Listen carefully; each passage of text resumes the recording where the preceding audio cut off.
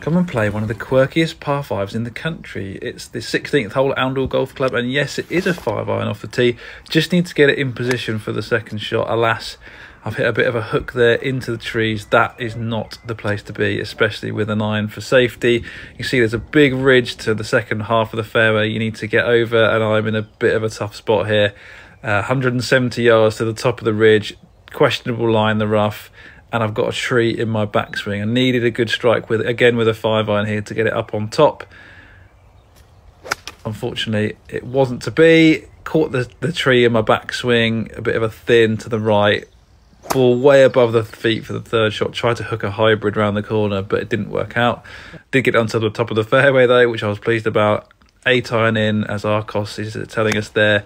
Really poor swing as the rain starts to come down. Bit of a hook to the left of the green, actually finished short as well for the fourth shot, so I've got a chip